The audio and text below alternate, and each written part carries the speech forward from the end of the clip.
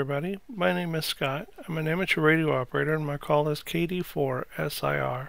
Today we'll be talking about antenna access from the shack. What you see here is what's commonly known as a window pass-through. It's a place where amateurs can get coax and other antenna wire through a window. And basically what you do is you have a board that goes underneath the windowsill and is shut onto that board, and you pass all your wires through it. Disadvantages of it is that it's kind of ugly. Everybody can see it when they look at the window, and the window's open. So I've never really cared for this. I never really liked it. I'm a big fan of the YouTube channel W5CYF Tinker John. He had a coax cable window pass-through project that was really cool. He did a really good job on it. He got new windows and had decided he was going to go through the brick wall. He has a video about how he went about that. He has a video also on how to get your wife to approve of such a project, and he shows you how he did it.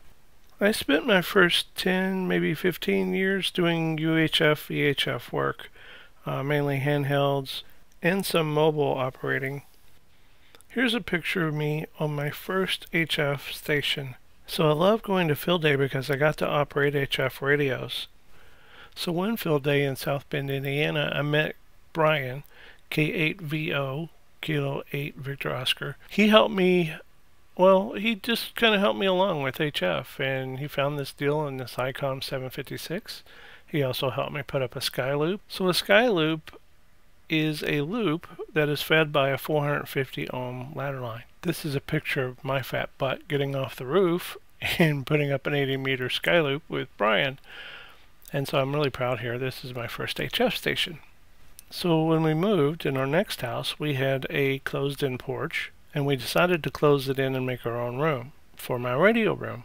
I had the contractor put a hole through the wall with a PVC pipe, and I was able to get access outside, and it was wonderful. But this new house is brick. And so I remember W5CYF having a video about his brick wall, and I decided to give it a shot. So I was talking to my buddy Tom, KC9UGC, Kilo Charlie 9 Uniform Golf Charlie. Did a lot of contracting and things. He's a mechanic and genius of all sorts. I was talking to him about needing a pass-through and cutting this hole, and he had told me beforehand that I should go from the inside and work my way out. Instead, I ignored him and started drilling on the outside. So I was trying to drill this hole through this brick here, and he gives me a call about halfway through, frustrated because I don't have the right kind of drill bit. Anyway, he gives me a call.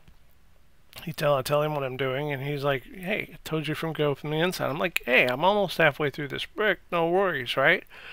Anyway, my wife finds out what we were talking about, and my wife is also an amateur radio operator, KC9EOU, Kilo Charlie 9 Echo Oscar Uniform. And she's Miss Bob Vila or something. She's like this Jill of all trades. She's trying to help me out. Well, she's basically trying to keep me from ruining our house. Anyway, so she says, "Hey, that's a great idea." And Tom tells me the reason why you go from the inside is so that you don't go through the webbing of the concrete block. Because he had said, "Hey, what's it made of?" And I said, "It's concrete block on the inside." And he's like, "Yeah, you got concrete block and then you have this brick wall." I didn't know that. When my wife, the Jill of all trades, Miss Bob Vila, so she cuts this hole for me. And of course I could see what he's talking about, this webbing here. That black line would be where the webbing is of that concrete block. So I took this string and we worked it around to that window and then back around and tried to figure out where we were on the brick wall and where we would end up, and we drew the hole and we started drilling from the inside out.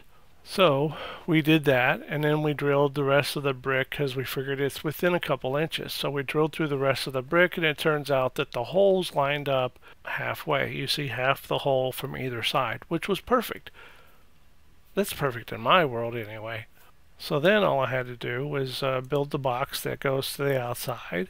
So you see here 3 coax connections and 2 places for ladder line, as well as 1 stud for ground. I also built the inside plate, which has the exact same things. obviously. And then I put the box on the outside of the wall. Oh, we were barely getting through the brick because I didn't have the right drill. My brother let me borrow his drill, and man, it started going through like butter. We were having such a hard time with the brick because we didn't have the right drill. You have to have like an impact type drill, and you need a masonry bit that has the diamonds on the end or some sort. Anyway, get with some people who know what they're doing and get this hole built on your wall. So I ran, these are the cables that came through on the wall.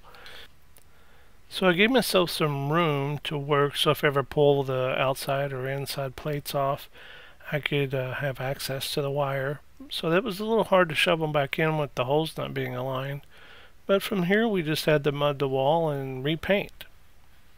Well, when I say we, I mean my wife. Well, I helped. A little.